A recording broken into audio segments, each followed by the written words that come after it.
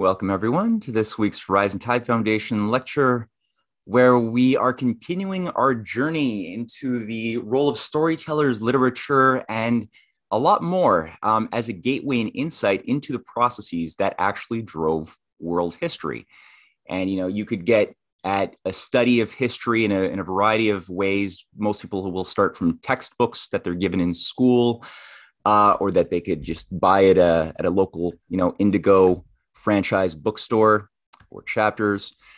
That's one way to do it, but the insights that one would get into the causal nexus of history, the ideas, the personalities that shaped history, which has a very important cultural component, would generally be missed, especially any type of unifying characteristic that would give people an insight into something more than just a local period in space and time geographically.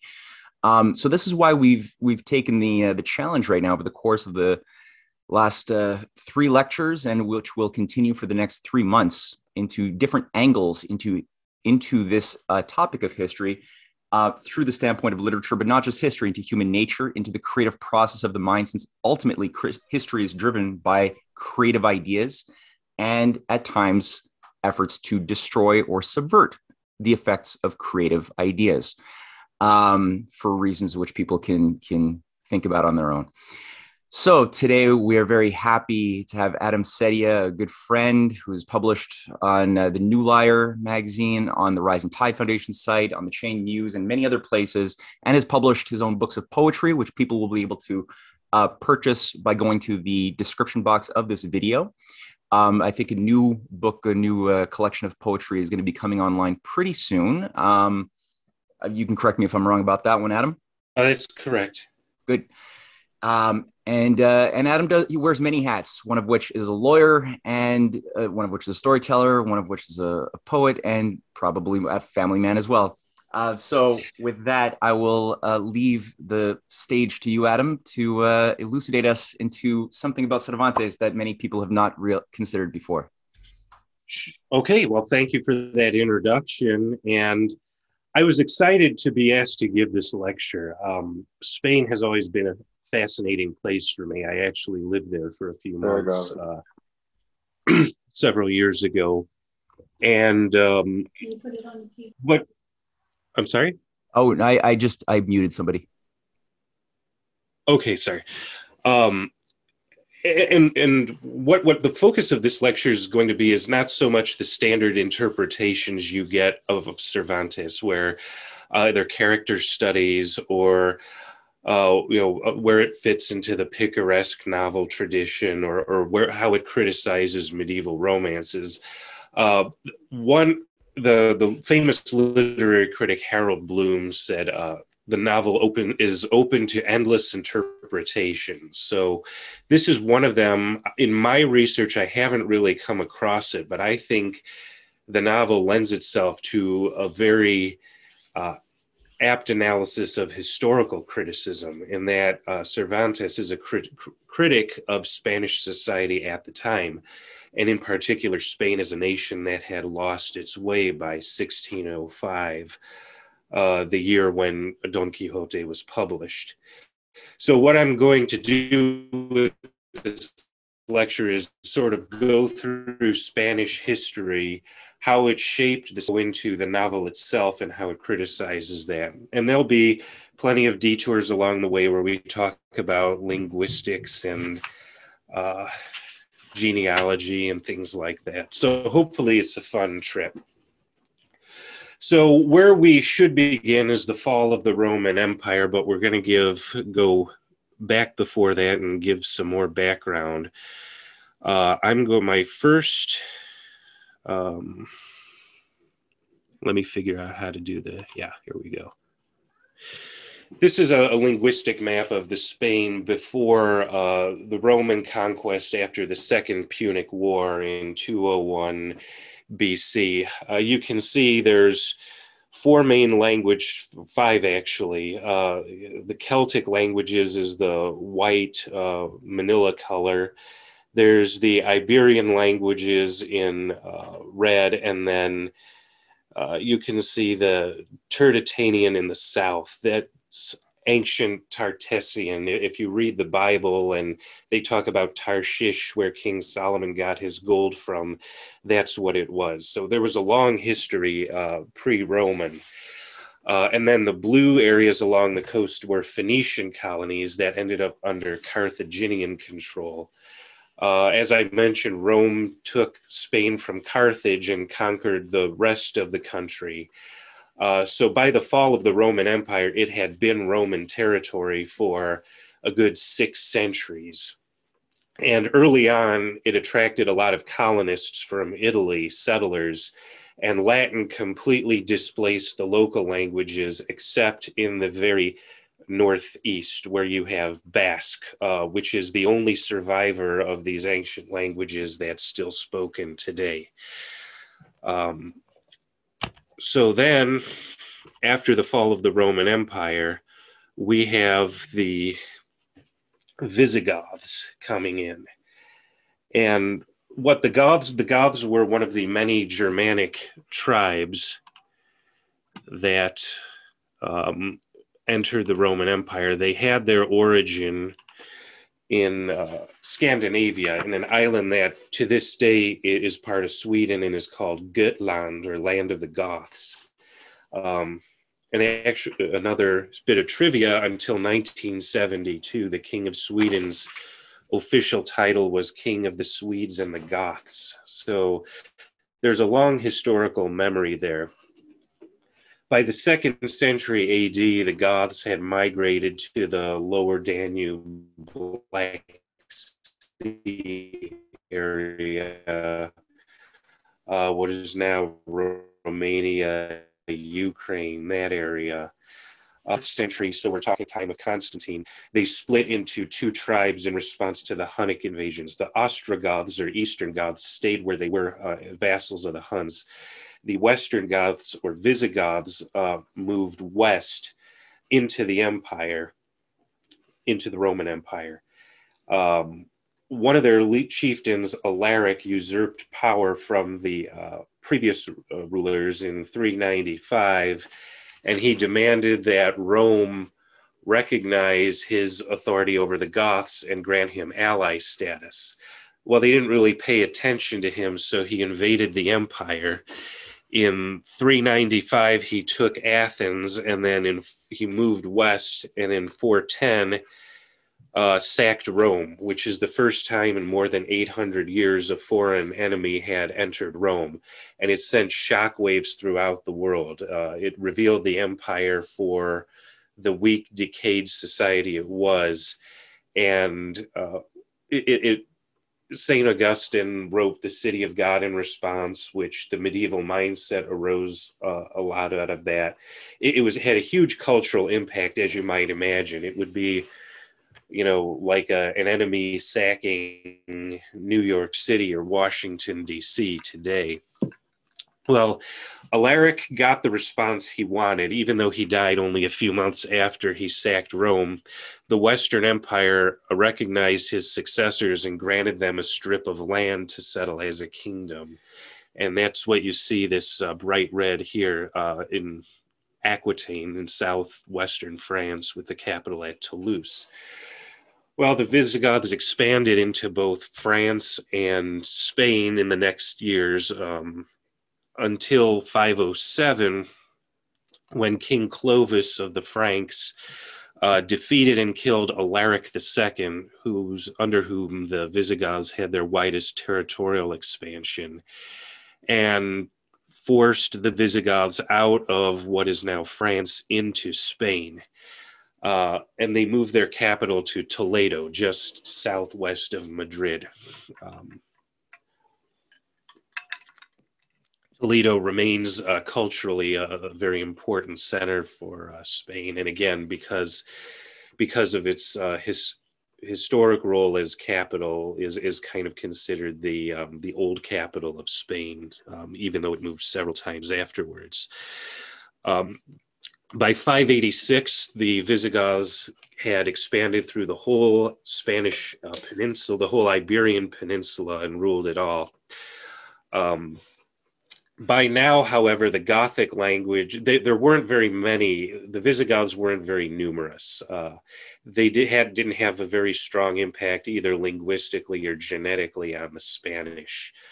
In fact, the Gothic language was dying out by the end of the 6th century. It would survive only ceremonially for about another 100 years, but even the Visigothic nobility themselves were speaking the Latin dialect that most people in Spain spoke.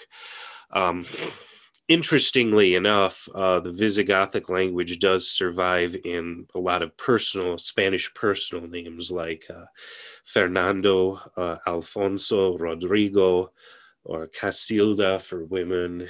You can see that those are fairly common names.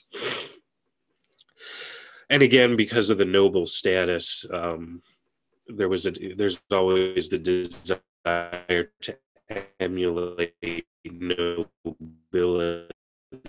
So the names got preserved, even though the language didn't. Even though they're that conception of the Dark Ages, the Visigoths actually did more than any other of the Germanic tribes to preserve the infrastructure of the Roman world they inherited. They were impressed by the aqueducts and the baths and actually kept them working and operational.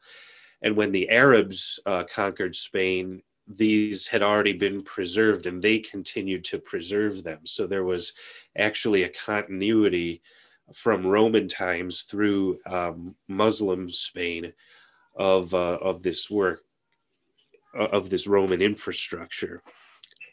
And also Saint Isidore of Seville, who lived from 560 to 636, is often called the last scholar of the ancient world. He compiled an encyclopedia of knowledge of the day and is actually the inventor of the period, comma, and the colon, interestingly. And again, Isidore preserved a lot of the knowledge of the day, and his works were copied in manuscripts that were preserved through the Middle Ages. So there was a cultural continuity from the classical world here. More to the point of what the lecture is about, the Visigoths, of course, were Germanic, and their Germanic and they were the nobility.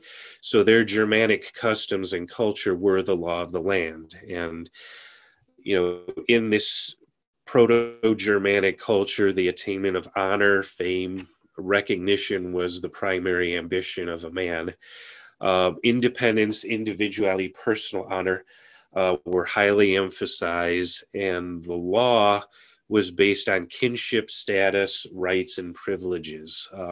In some works, this is called proto-feudal, and indeed the feudal system developed out of this. So this is the mindset that the elite, the rulers of Spain, had for these 3 centuries of Visigothic rule. And another interesting thing, there were 33 kings that are listed on the left side of your screen here. The kingship was an elected office by an assembly of the nobles and later the bishops. And again, that grew out of the Germanic tribal custom, but it created some problems towards the in the late 7th century, towards the end of Visigoth. The families of King Hindaswinth, who you see right here, and of King Wamba. The throne went back and forth with coups and counter coups. until you get to the end. King Witiza, who is from the Wamba family, died, and Roderick, who is from the Hinduswinth family, got himself elected through skullduggery. Well, Witiza's son rose in open rebellion and claimed kingship in the region what is now Catalonia. So there was a division there. And right now, across the Straits of Gibraltar, there was the newly established caliphate that had Atlantic very recently. And they took advantage of that and invaded Spain. The traditional story is that there was a Count Julian whose daughter Roderick had seduced, and to get personal revenge, he invited the Muslims to invade. There's no historical proof for or against that, but it's been the subject of many operas and poems and dramas throughout the years. The lady's name was Florinda, so if you ever run across that, that's what that legend references. But anyway, the leader of the first expeditionary force was Tariq ibn Ziyad, the governor of Tangier, who, with a force of only 1,700 men, met King Roderick in battle and killed him.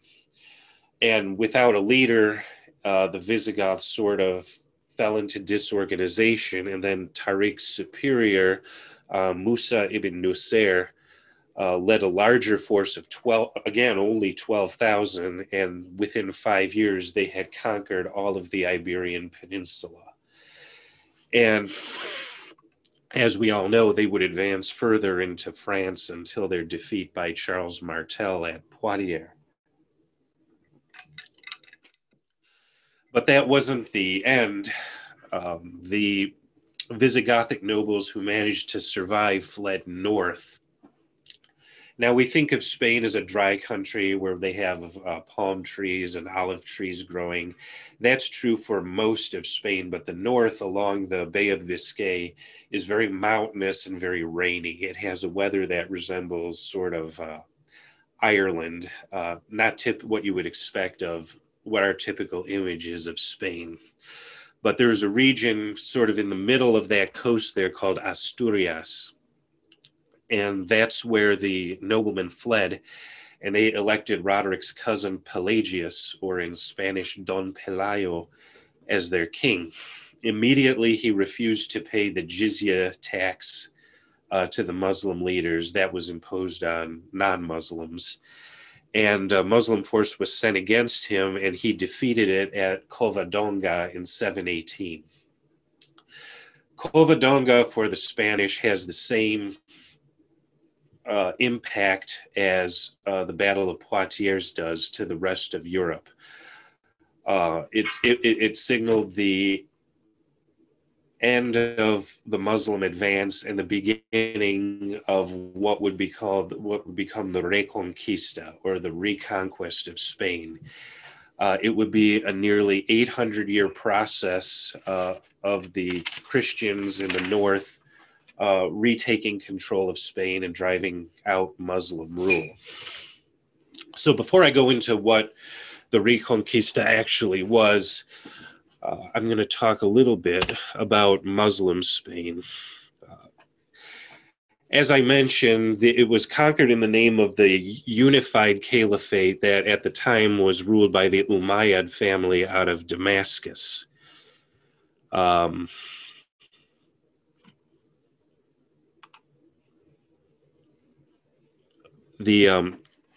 in 750, only 34 years after the Muslim conquest was complete, there was the coup by the distantly related Abbasid family that overthrew the Umayyads and killed every last one of them except one, who managed to escape, fled across Syria, Egypt, North Africa, and ended up in Spain, where he gathered supporters and declared himself Emir. His name was Abdul Rahman, and he declared himself Emir, which was a secular title, as opposed to Caliph, which is both secular and religious.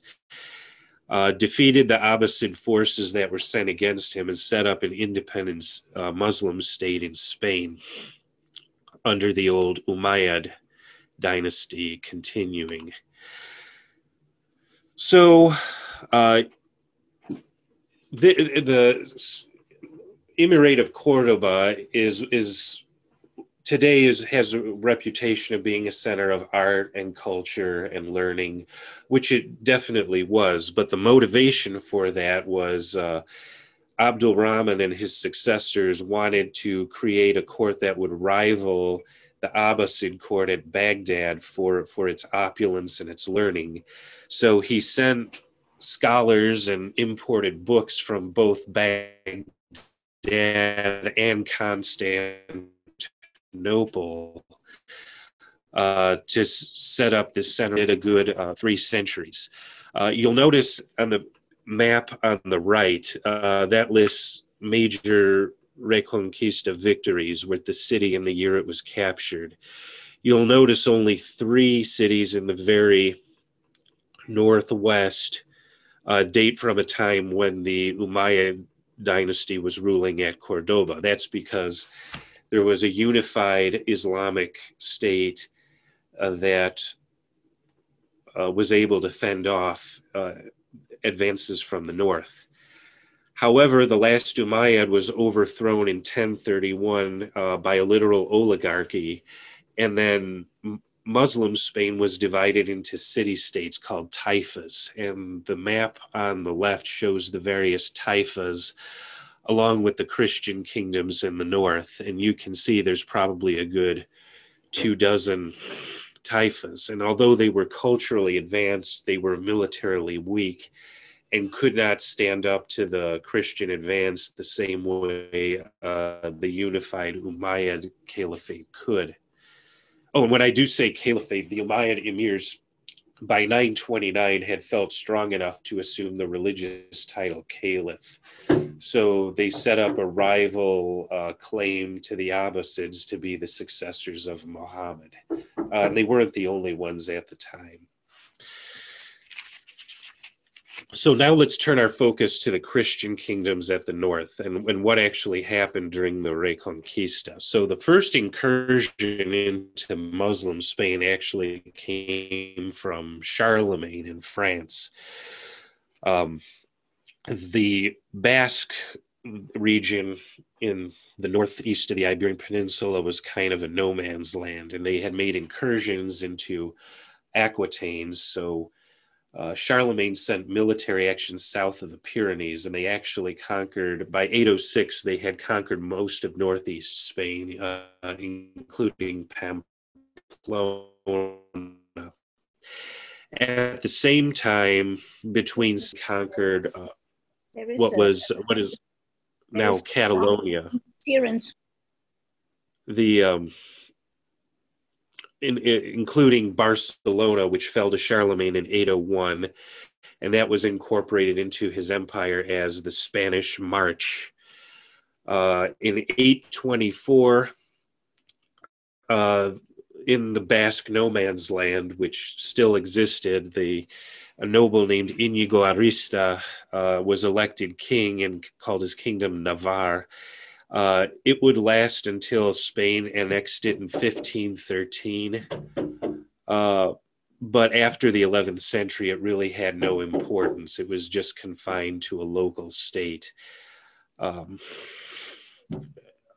of Navarre, one of the kings of Navarre made his illegitimate son Count of Aragon in the east, and that son ended up declaring himself king. And the kingdom of Aragon grew out of that, and it actually became quite a powerful state, one of the 2 kingdoms that would unite to form Spain. By marriage, they acquired the Spanish March of Catalonia. By papal decree, they acquired Sardinia, and then by marriage again, they acquired Naples and Sicily. So that by the 15th century, Aragon had a sort of maritime empire in the Western Mediterranean. And because it had possessions in Italy, it adopted Renaissance culture much earlier than the rest of Western Europe did outside of Italy. Back to Asturias, though, which was the original kingdom. In 856, they conquered the city of Legio, which was the Latin name. In Spanish, it's known as Leon. They transferred their capital at their 910 and renamed it the Kingdom of Leon. The region in the east of that kingdom was the county of it was in Spanish, it's Castilla, but in English, we say Castile. It became an independent kingdom. And then in 1230, King Ferdinand III of Castile inherited both Castile and Leon and merged the two kingdoms. Ferdinand III actually made the most extensive Reconquista gains. He conquered the old Muslim capital of Cordoba in 1236, Murcia in 1243, which extended Castile to the Mediterranean and divided the Muslim lands in two, Murcia being right here. And then most famously, he conquered Seville, the most populous city in the south, in 1248. That left only Granada, south of Seville, as the remaining Muslim state surviving in Spain. And in fact, Ferdinand III was later canonized a saint. And then just for completeness' sake, when Porto along the coast, its Latin name was Portus Cale, so it was conquered in 868 and named the County of Portugal. In 1139, its count, Alfonso Enriquez, who was a member of the French royal family, was proclaimed king and then conquered Lisbon 4 years later. So by the 13th century, you had four Christian kingdoms. You had Aragon, Navarre, Castile and Leon united, and then Portugal. So a bit about, let me exit here, Reconquista culture. It can, again, the original nobility of the Kingdom of Asturias and Leon were descendants of the Visigothic nobility. So they continued that Germanic tradition of personal honor and a code that emphasized kinship and property. And this developed into high feudal culture that was common over the rest of Europe. Now, the nobility in medieval Spain were called hidalgos, which is the subtitle of Don Quixote, El Ingenioso Hidalgo. And it actually comes from the Latin word italicus, or Italian, which meant that it was someone with full Roman citizens' rights. In the Visigothic era, this meant that he was a freeman with the right to wear arms and was exempt from taxation. Now, originally, the Reconquista, the Christian forces were going to take anyone they could get. So any man who could provide a mounted military service was automatically considered an hidalgo. So if you owned a horse, armor, and a sword, you were automatically a nobleman. And it wasn't closed. Now, granted, in those days, all those items were very expensive, so you had to be a person of means to have that, but there wasn't any kinship restriction on that really until the 12th century. Another interesting part of this is as the Christian forces advanced, many of the Muslim population abandoned their lands, and there was a need to repopulate them. So, in effect, Spain was repopulated from the north, and these took the forms of granting land grants to peasants, and then for the towns, the kings would grant charters to the towns that exempted them from loyalty to any nobleman and made them subject to the crown directly. And these were called fueros, and they made Spain a famously decentralized monarchy as opposed to the rest of Europe, even going into the 19th century.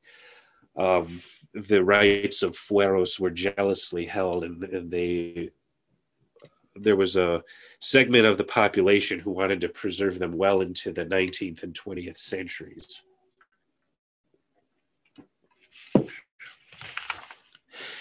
So, of course, this feudal culture of valor was reflected in the literature of the day. And of course, the most famous piece of literature dealing with the Reconquista is El Cantar de Mio Cid, or Mio Cid, if we're going to talk in Iberian Spanish. It tells the story of Ruy Diaz de Vivar, who was a knight who lived from 1043 to 1099. His name, El Cid, comes from Arabic Sayyid, which means Lord, because he lent his services out to both Christian and Muslim rulers at the time. He's also called in the poem El Campeador, the champion. His most famous deed was conquering Valencia from the Muslims in 1094. And the poem that was written about him was originally transmitted orally, and it was discovered as a manuscript, and it's the Chanson de Blanc is the national poem of France, or Beowulf is considered the Old English epic. So I'm just going to show you, I'm not going to read this. This is actually the poet W.S. Merwin's translation of the poem. I have the original on the left and the translation on the right. Spanish, like the other Romance languages, evolved much more slowly than English did over the course of time. So a reader of modern Spanish would be perfectly comfortable reading this medieval Spanish, much more so than, say, a modern high school student would be comfortable reading Chaucer. There's certainly much fewer footnotes would be needed. But I want to draw your attention to some of the archaisms, because again, these will pop up in Don Quixote. So on the bottom, there's some vocabulary. There was a vowel shift in Spanish, much like there was in English. So where you have an accented O, it becomes a diphthong UE. So we have fo in medieval becomes fue. And then we have orthographical differences. The most important one is the medieval X, which made a sh sound, fell out of the Spanish language in the Middle Ages. Where it appeared in words, it was replaced by J, the jota, the H sound. And you can see it here where they have dejadas. In modern Spanish, it would be dejadas, from dejar, to leave behind. The QU becomes CU, the cedil is lost, the V becomes a B in the imperfect endings. And interestingly, a lot of these archaic forms still survive in Portuguese. Spanish and Portuguese evolved from the same dialect of Latin, and Portuguese is much more conservative, to the point they even preserve the X in words like xadrez or xícara, which in Spanish have fallen out of use. And then they also preserve the F, the initial F in many words. Like in the word son, filio in Portuguese, from Latin filius. In Spanish, the initial F was dropped to the silent H, so it's hijo in Spanish. There was less preservation there, more evolution. And just a side note here, when I say Spanish, if you go to Spain, there is no such thing as the Spanish language. And that is because multiple languages are spoken there. You have Asturian and Aragonese, which are closely related. You have Galician or Gallego in the northwest, which is related to Portuguese. You have Catalan in Catalonia, which is related to the Languedoc of southern France. And then you have Basque in the northeast, which is the only surviving remnant of the pre-Latin languages. So what we call Spanish is called Castilian, Castellano, because it's the dialect spoken in the Kingdom of Castile. And even in South America, Spanish is called Castellano instead of Español. So just a little linguistic note there. So the Reconquista finally came to an end in 1492, which was really a seminal year for the formation of the Spanish nation. 23 years previously, when King Henry IV of Castile died without an heir, the male line was extinct, so his sister Isabella became Queen of Castile. She married King Ferdinand II of Aragon, which united the two largest and most powerful kingdoms on the Iberian Peninsula. But it was just a joint union at that point. It hadn't been officially united. On January 2nd, 1492, Granada at last fell. It was the last Muslim city to fall, and that ended the 800-year Reconquista process. March 31st followed, and that was the Alhambra decree. The Alhambra being the former Arab palace in Granada that Ferdinand and Isabella used throughout 1492. The first part of the Alhambra decree was that Castile and Aragon were formally united in a kingdom called Spain, from the Latin word Hispania, which was the Roman name for the area. The second thing it did was it ordered the expulsion of all Jews and Muslims who did not convert, and then it established the Inquisition. What the Inquisition was, it was born out of paranoia. There was a fear of a Muslim invasion and fear of local converts not really converting and working with the enemy. So the Inquisition was established to monitor them.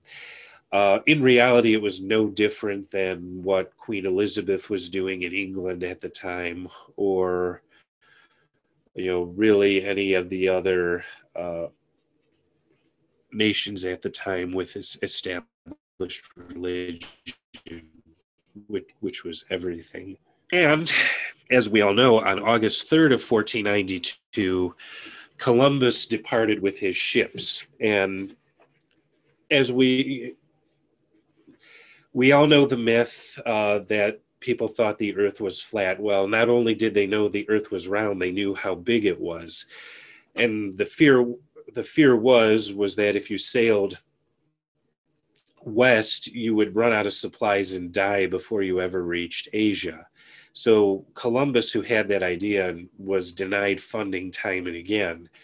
But Ferdinand and Isabella figured this was a project worth throwing money at because the Portuguese had already rounded Africa and reached India to bypass the Venetian monopoly on luxury goods.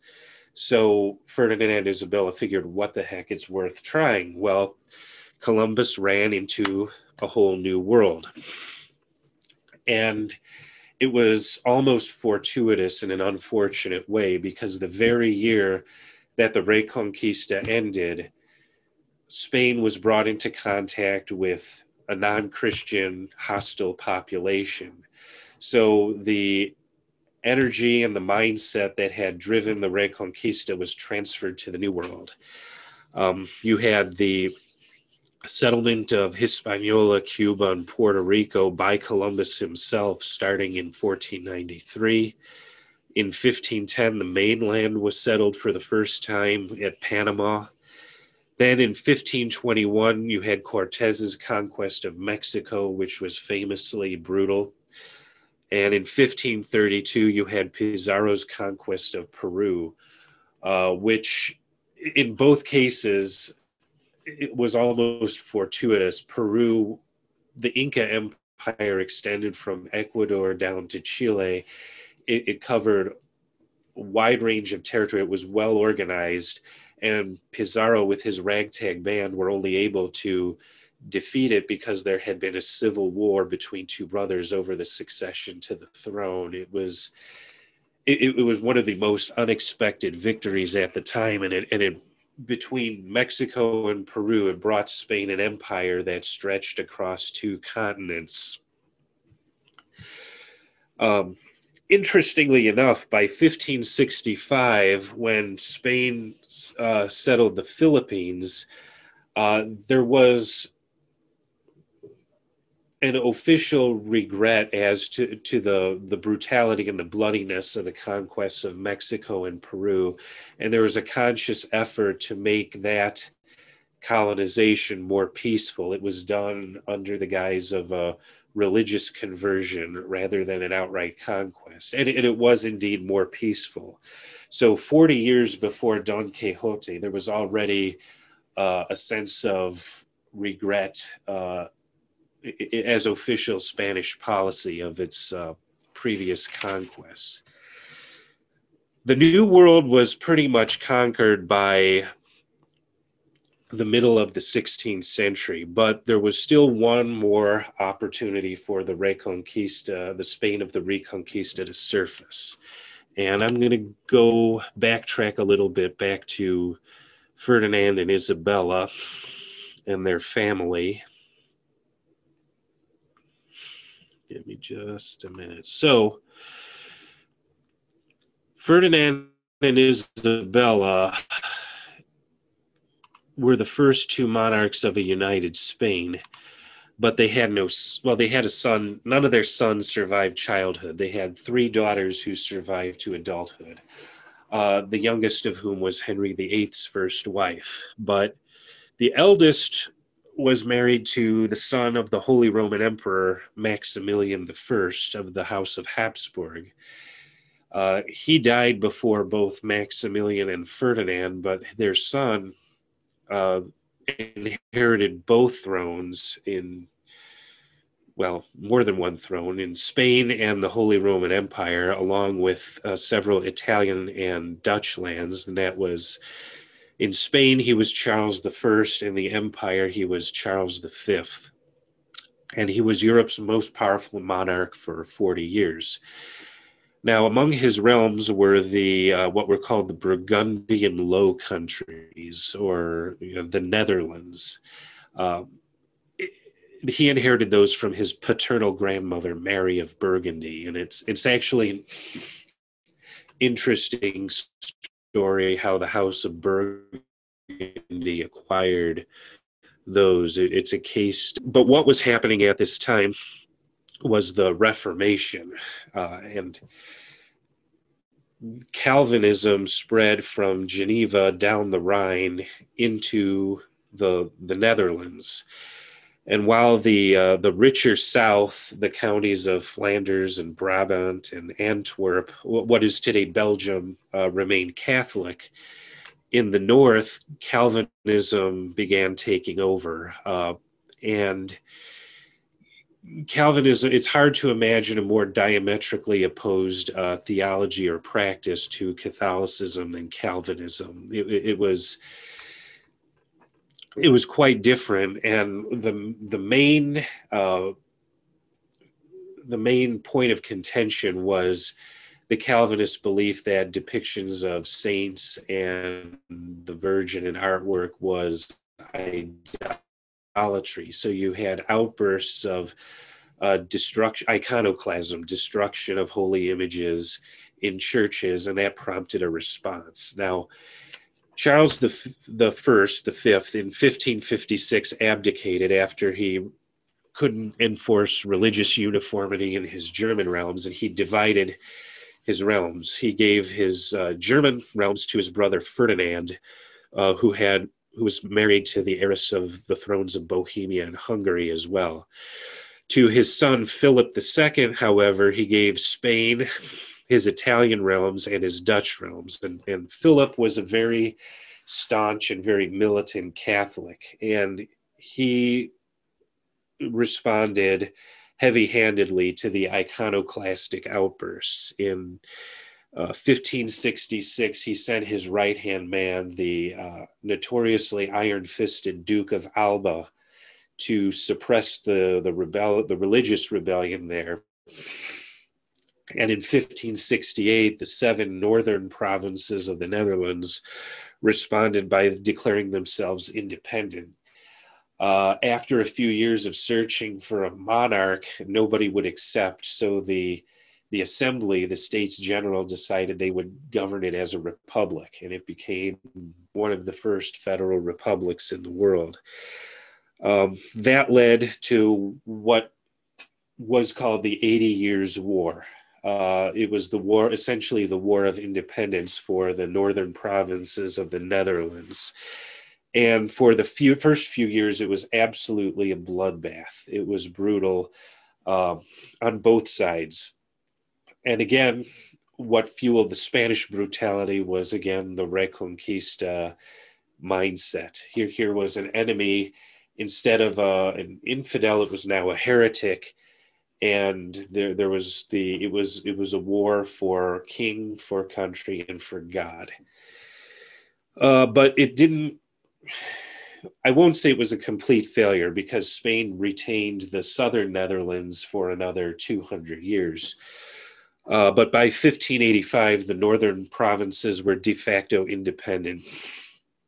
And by Cervantes' time, there was a lull in the fighting, and then an actual truce starting in 1609. Now in 1621, the 30 Years' War would reignite the conflict, and it wouldn't be officially settled until 1648 with the Treaty of Westphalia.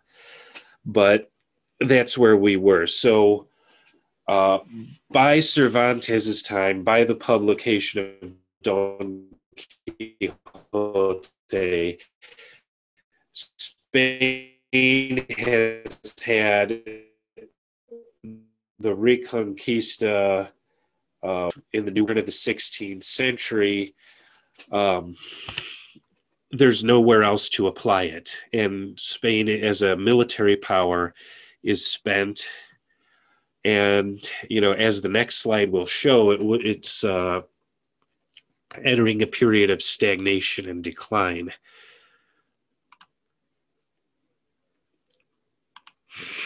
So these are the successors of Charles I in Spain, 3 Philips.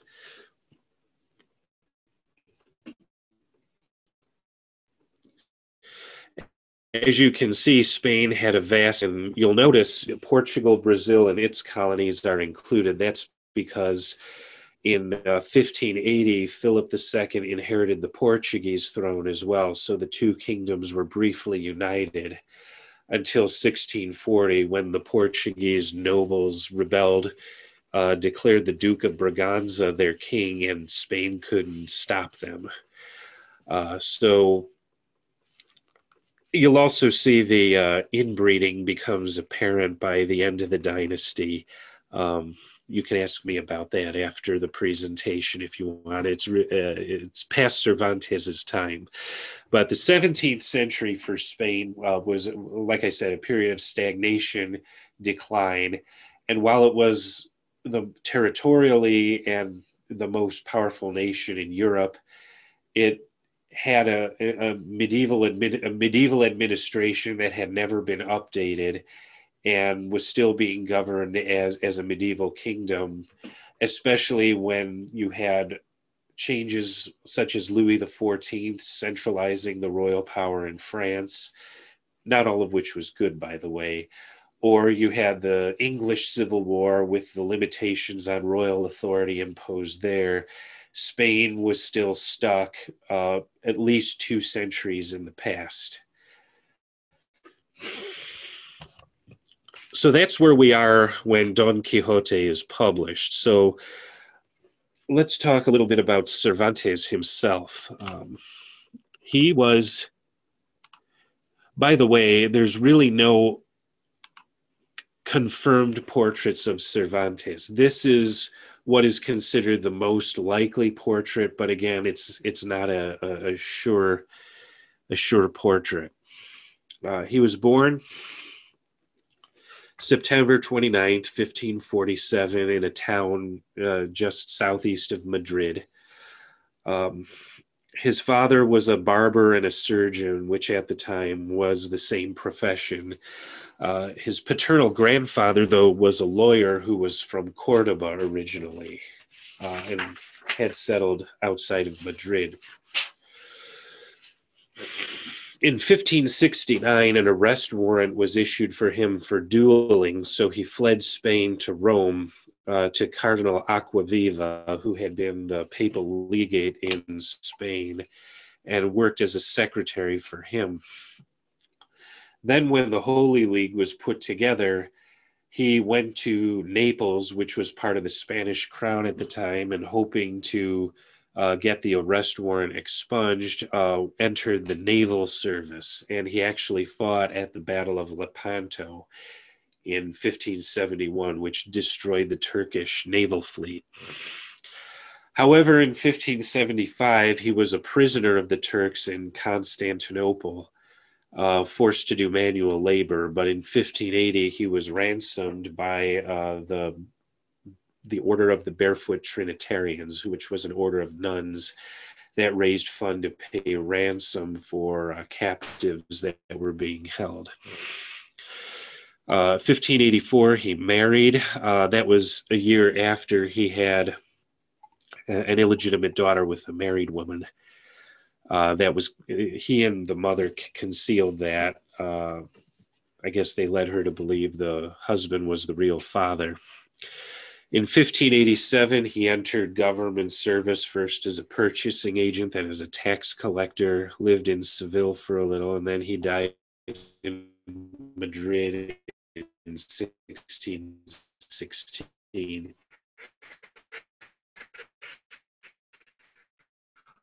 As far, he has kind of an interesting literary career, which tells the story of the city of Numancia, which resisted the Roman conquerors, and even to this day is a symbol of Spanish national pride. He also wrote a pastoral romance, La Galatea, and other poems. His sonnets are actually considered his finest poetic work. And then, starting in 1585, for 20 years, he published nothing. And then in 1605, part one of Don Quixote appears. And it captured the popular imagination right away. He published part two 10 years later. And then in the last 3 years of his life, he published two of his better known works, the exemplary novels, the Viaje del Parnaso, and then another novel which was published posthumously. That one is not as well received as Don Quixote. So now a little bit about the work of Don Quixote itself. I mean, it's highly influential in that it's considered the first true modern novel. Its series of episodic portrayals influenced Dumas' Three Musketeers, Mark Twain's Huckleberry Finn, and then Edmond Rostand's Cyrano de Bergerac. And then it has a huge impact in the popular imagination. It's the origin of our word quixotic, or the term Lothario, for a man who seduces women. That comes from one of the stories Don Quixote is reading in the novel. And then the term tilting at windmills from the most famous episode in the book, where Don Quixote sees these windmills and imagines they're giants and starts jousting with them, and it doesn't end well for him. So what I want to do is sort of dive into the novel and show, I'll assume some basic familiarity with the story, but really the opening lines tell it all. They give a good...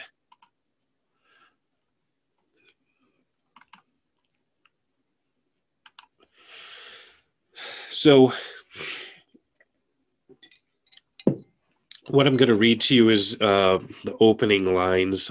This is the 1885 translation of John Ormsby, which I don't particularly like, but it's in the public domain and I didn't have time to translate it myself.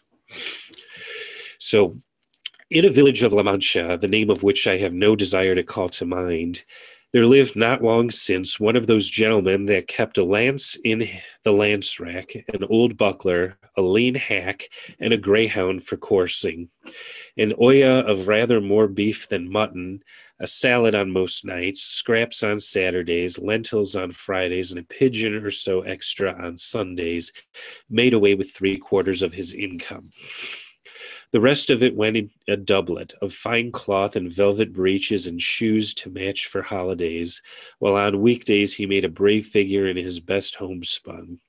He had in his house a housekeeper past 40, a niece under 20, and a lad for the field and marketplace who used to saddle the hack as well as handle the billhook.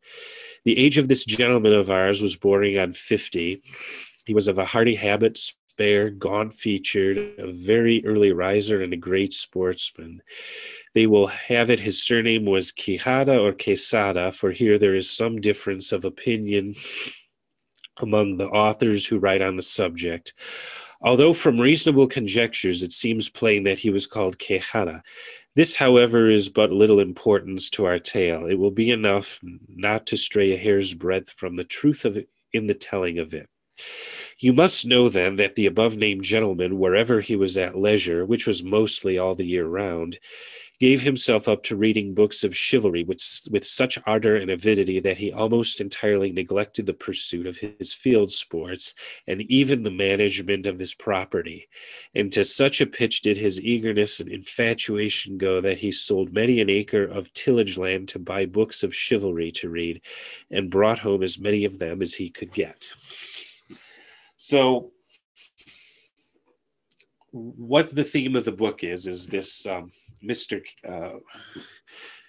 Quijada reads these medieval romances, is essentially driven mad by them, and imagines himself to be a knight errant or a traveling knight who lends his service to whoever will hire him, and goes on adventures of chivalry. And the main source of satire is that you have the contrast between what Quijada's fantasy is and what the reality is. Don Quixote, as he calls himself, he believes himself to be a valiant knight, but he's past 50 and lanky and awkward. He takes as his squire a simple farmer, Sancho Panza, whose last name means belly, who's a short, squat figure, not what a knight in training is imagined to be. For his horse, he names his horse Rocinante, which comes from the word rocin, or a workhorse. But the novel says that Quixote compares the horse to Bucephalus, which was Alexander the Great's horse, or Babieca, which was El Cid's horse. And then, of course, as a chivalrous knight, he has the lady love. And for this, he picks a lady, a farm girl, who he calls Dulcinea. And then the first episode where he ventures forth, he's at an inn. And he imagines the inn to be a castle, and he imagines the innkeeper to be its lord. And there's a bunch of prostitutes that hang out there, and he imagines them to be the ladies in waiting. And then, of course, there's the episode where he believes the windmills to be giants. So you have the reality of the world of that Quixote actually lives in, and then you have Quixote's fantasy that he sees the world to be. Before we go on to the implications of that, I also want to discuss the archaisms in the work. You'll notice there's that X, the medieval X appearing in the name Quijada takes. Now, the translation inserts an X, but you can see in the original Spanish, there's no X in his name, Quijada, Quesada, or Quejana. It's always J and S, which were current Spanish sounds at the time. But Quixote intentionally adopts, well, what would be pronounced in medieval Spanish Quixote, as an archaic name. And the dialogue, Quixote talks in archaic medieval Spanish, which again was much closer to the Spanish of his day than, let's say, Chaucer's English would be to even the English of the 17th century. But and in translations, it's often translated into King James Bible type English, or I think some translations even use Chaucerian English for it. But, you know, you can see, O Señora de la Fermosura, there's the F that in modern Spanish would be the silent H, hermosuro. Esfuerzo y vigor del debilitado corazón mío. And again, mío, it'd be mi corazón in modern Spanish. That's kind of a florid way of expressing it. And you can see the reflection in the translation. O Lady of Beauty, strength and support of my fair heart, it is time for thee to turn the eyes of thy greatness on thy captive knight, on the brink of so mighty an adventure. I think that King Jamesy type English does a good job of capturing the archaism in Quixote's speech. And again, we have here, pero de vosotros soez y baja canalla, no hago caso alguno. Tirad, llegad, venid y ofendedme en cuanto pudieredes. Que vosotros veréis el pago que lleváis de vuestra sandez y demasía. So, and we have use of the familiar second person plural, but it's being used towards a single person, which is, again, an archaic, highly formal usage at this time. And the form pudieredes is an archaism. Pudieres would be the modern Spanish rendition, and it's a form of the imperfect subjunctive that's not commonly used either. This is a highly affected, archaicized dialogue, and you can see again it reflected somewhat in the translation. I don't think this translation quite captures the archaism as well as the previous one.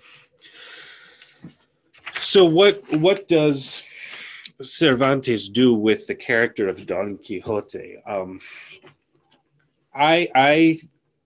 My reading of it is that Don Quixote represents the Spain of Cervantes' day. It was backward looking, it was deliberately archaic, and it didn't have a grasp of the changes that were going on in the world around it. It was living in a fantasy world. And by portraying Quixote that way, it's a criticism of the Spanish world. And all of Quixote's adventures, things don't go well for him. Particularly with the windmills, he gets injured, he gets humiliated. There's an episode where all of his friends can't stand him. There's an episode where the priest comes into his library and starts burning his books because they've driven him mad. But at the end of the novel has an interesting ending. One of the men from the town poses as the Knight of the White Moon and offers to meet him in battle, which of course the aging Quixote loses. And according to the rules of chivalry, Quixote must submit to the knight's demands, which he was put up to make, which is that he has to cease chivalry and return to his home for 1 year, which he does. And then while he's on his deathbed, he regains his sanity. He apologizes for the harm he caused. And he makes his will, which disinherits his niece if she ever marries a man who reads books of chivalry. So what Cervantes does with this ending, I think, is saying that a society that has reached the point where it can't exist in the world around it is doomed. And the best it can do is to make peace with itself, and give instructions for posterity to do better, which is what Quixote does here. This is where I could go into many other details. What did happen in Spain afterwards? Was there did they come to terms with their loss of their place in the world? But I'll just end there. I think now would be a good time to open it up to discussion.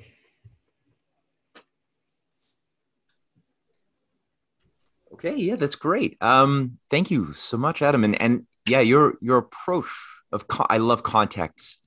Context is everything for me. So you went above and beyond my expectations. Thank you so much for that approach. Anybody who has a question, I didn't think to remind people to put your names in the chat box queue to be called upon. But now's a great time. If anybody has a thought to share or a question, go for it. I'm sure Bob might have a thought or two. Oh, Stephen got his name in on the list first. So Stephen, go for it. Okay, thanks. Adam, thanks for a wonderful lecture. Thoroughly enjoyed it. At one point in there, you kind of cued us to bring up the topic of the inbreeding within the Spanish aristocracy. I think it was Charles II. Just as a quick background on another lecture that Martin Seif did here, he talked about the thesis or the theory that Shakespeare was an artificial persona created for Philip Marlowe, if I've got the name right. So we get into the whole establishment, false personas. When I think of bloodlines and interbreeding, I think of a very narcissistic aristocracy and elite, can't have inferior blood and all that sort of stuff. So I was hoping you could just expand upon that, but with the added question, there's obviously the Habsburg chin in there. Do you recognize that in any American political actors, past or present?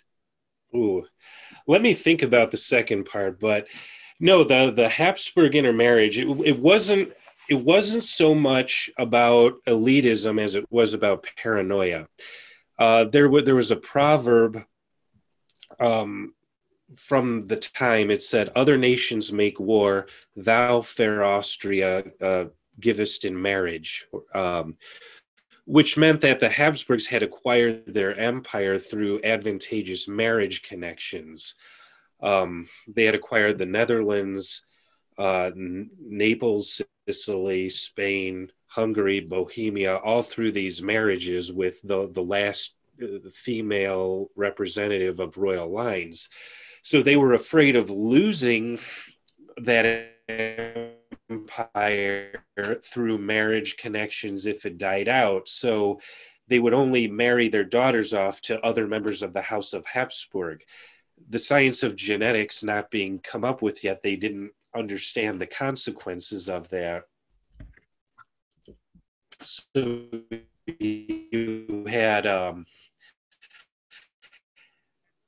Charles the First was married. His son Philip married his niece from the Austrian line. Philip III married the most distant, his second cousin.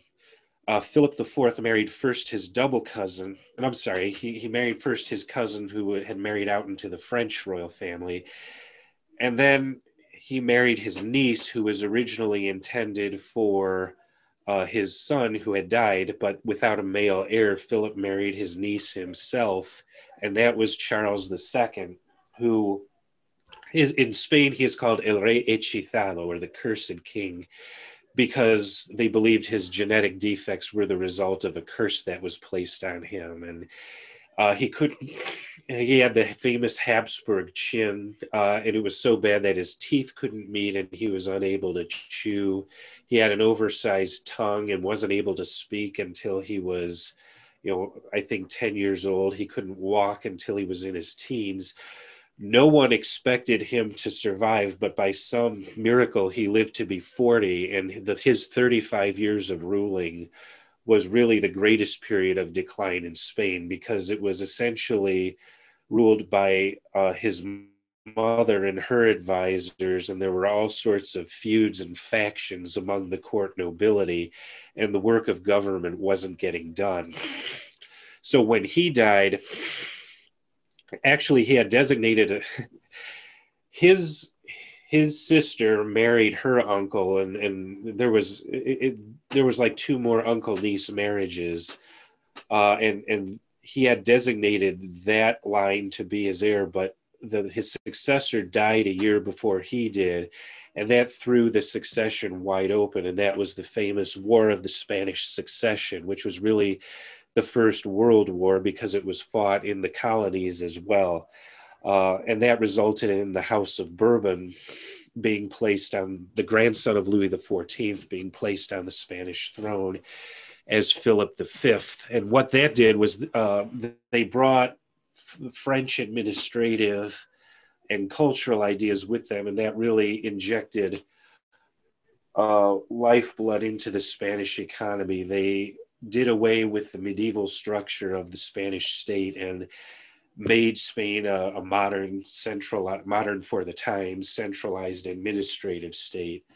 But that also led to resentment because you had those fueros I mentioned, which the municipalities wanted to preserve their traditional rights and didn't want to be subject to a uniform system. So that's where the inbreeding of Habsburg comes in. And as for the Habsburg jaw, is there someone you had in mind? I can't think of anyone right away. John Kerry has a rather prominent jaw. Oh, yes, he does. Yes. So I've always kind of wondered if there was any. And his wife is Portuguese. Yes, yeah. And we get into. I don't want to get into the whole her prior husband, but it's stuff that Matt would probably be very familiar with, Matt and Cynthia. Okay, thank you very much. Oh, I'm sure. Absolutely.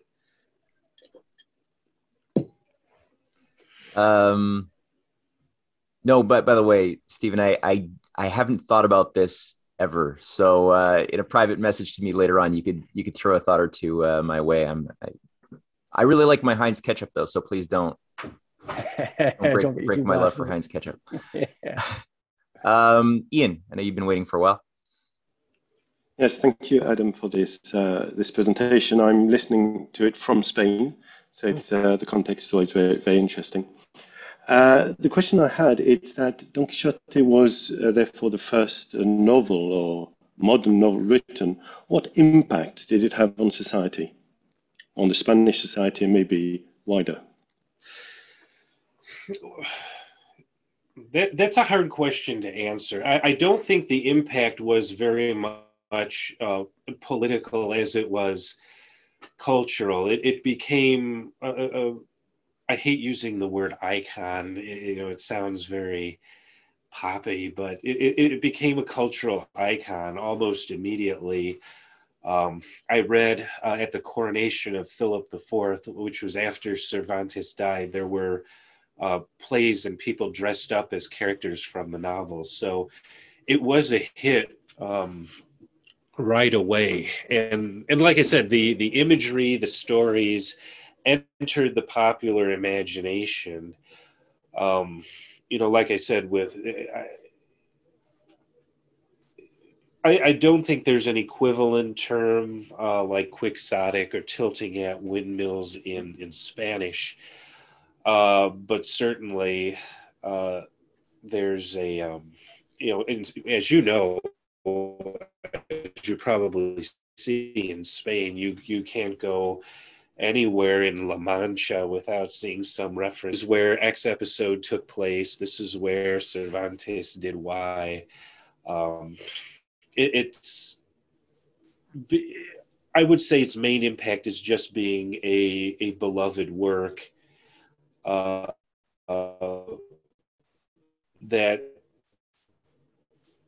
was whose references were widely understood. I know that was kind of long-winded. Okay, thank you. I've got a quick question. You mentioned quickly that there were 20 plays that Cervantes had written. His life obviously overlaps the life of Shakespeare a bit, and they died the same day. And I was surprised to discover that a few months ago. And I was wondering if there was anything that you knew about the content of these plays. I think the actual full plays themselves have been maybe lost a bit to the sands of time, but do you know anything about the content that's may have been preserved? Would he have been? I Look have at that. them right here Oh, okay. in the So they were original. not lost. Okay, cool. Can you No. say anything about the plays? There's a few longer ones that are I think the shorter plays are much better. They're little I would almost call them farces. There's Divorce Judge. Yes, they did have those things in 17th century Spain. You know, it goes into humorous episodes about, you know, unhappy marriages and things like that. The longer plays are kind of, I wouldn't say they rise to the level of a Calderon or a Tirso de Molina. They're very formalistic. But the shorter plays are a delight to read. They're very humorous. Cool. Yeah, I'm gonna have to pick up a copy. Cynthia had a question as well. Her mic is busted on her computer, so she just wrote it to me, asked me if I could read it to you. She wants to know if hold on one second, let me just get it.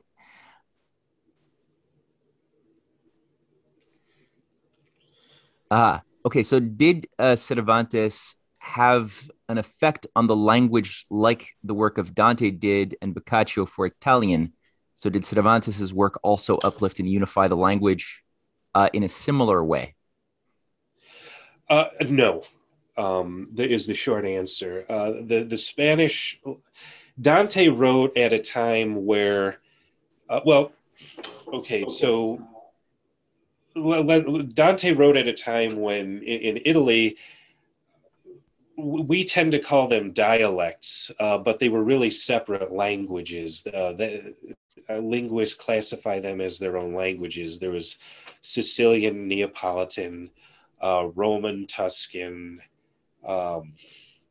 Lombard, Venetian, Ligurian. Those were the main ones, Sardinian. And there was no unified Italian language. And what Dante did was he sort of invented a language. He took some of the Sicilian from the earlier poets from the court of Frederick II, who had invented the sonnet. He used his own native Tuscan dialect as the basis for it. And he sort of constructed a language that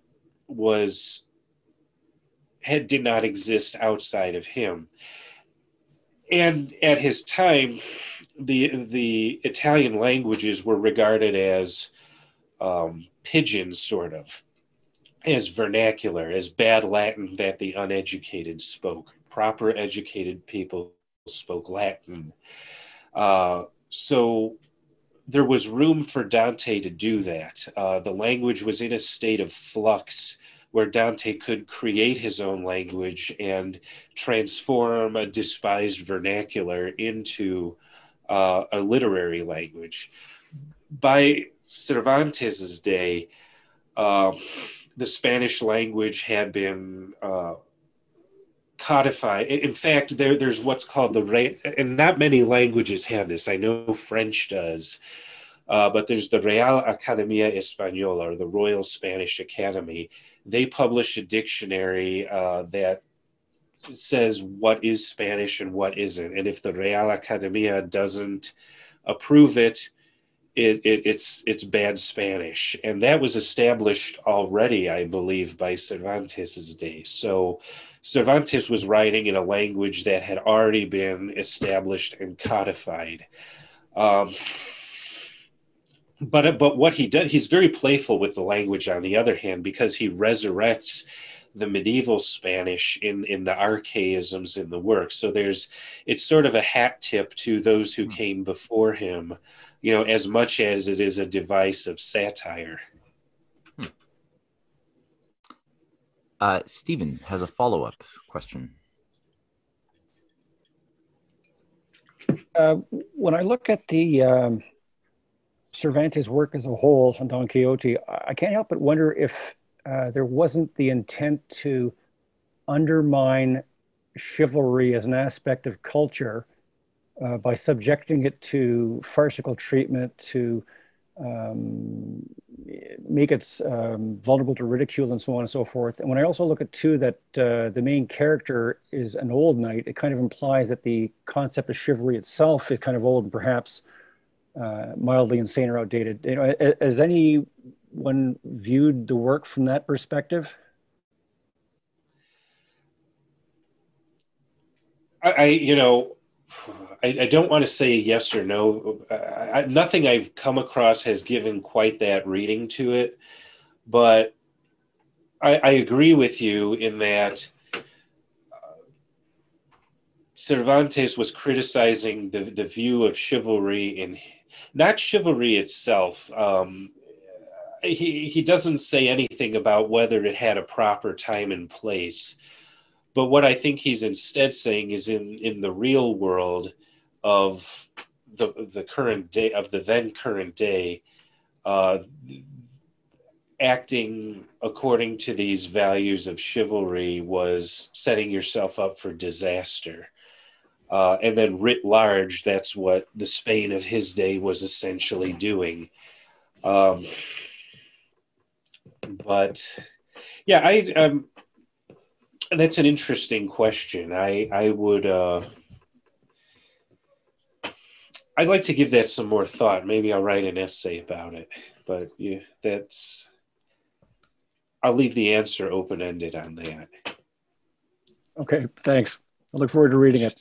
Sorry, I didn't have anything more definite for you.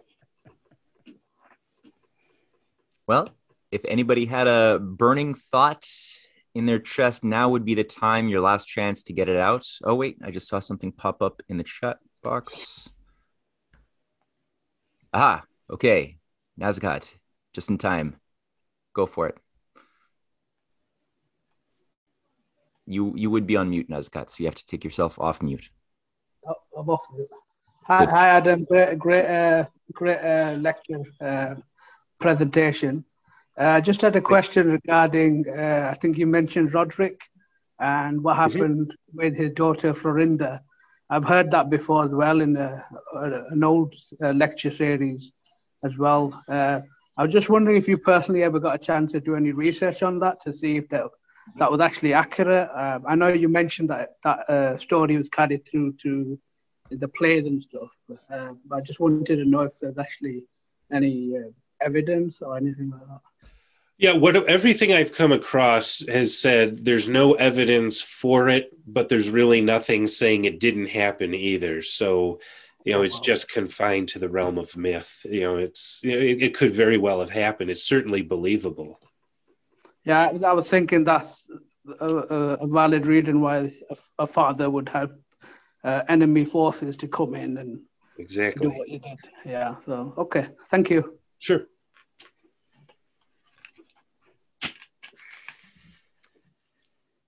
Okay, last chance for takers. Okay, I have a request for Pascal before we close it up for today. Next week, I think this sets the stage really nicely for a continuation around the same time frame, but in a different geographical location from somebody who is, I think, in many ways a kindred spirit of Cervantes, named Rabelais, who we'll learn about next week. And Pascal will be the person delivering that lecture. And I was hoping, Pascal, you might want to give people a bit of a quick teaser intro of the some of what they might be expected to encounter next week in next week's lecture. Okay, yeah, sure. So I'm going to try not to repeat what Adam just said so eloquently. I'll try to not overlap, so that people who haven't seen Adam's presentation will go in and check it out. But yes, I'm going to be focusing much more on the situation on the other side of the Pyrenees. So in France of the time, talking about Rabelais was really an astonishing person, really a Renaissance man of his age. And yeah, we're going to try to discuss basically, you know, his works, which are about giants accomplishing different things in the realm of France at the time, and trying to figure out if it really, you know, what is true and what is not in this world of giants that have to deal with different strange things in this age of religious warfare. Okay, cool. So everyone, I hope that you can extend this invitation as well to your truth-loving, idea-loving friends and family members in this time where I think fear and confusion is running very high. Ideas and substance are at a premium. So we really want to make this contagious, this love and pursuit of great literature, classical ideas, and their application in the form of the betterment of the human condition. So I hope to see everybody next week. Also, as a side note, this Tuesday, Martin Seif will be gracing us with the first of two presentations on another component of universal history from something a little bit more recent in time, specifically the reasons for the assassinations of Tsar Alexander II and McKinley, both run by the Anarchist International, that had a certain moment in London in 1881 where the Anarchist International came together for a conference that has largely been obscured and written out of proper history books. But without such an understanding, it would be very difficult to discover or understand what techniques have been utilized to destabilize nation states and cultures from embodying the type of Renaissance conditions that is our natural happy state. So that'll be this Tuesday at 7 p.m. Eastern Standard Time. Adam, thank you enormously for sharing your bountiful experience and wisdom from so many different levels of thinking. I just appreciated that on so many levels. So thank you. It was my pleasure. Thank you for having me. All right. Thank you everyone for joining us today, and see you all hopefully Tuesday or Sunday. Bye everyone. Take care. Bye. Bye.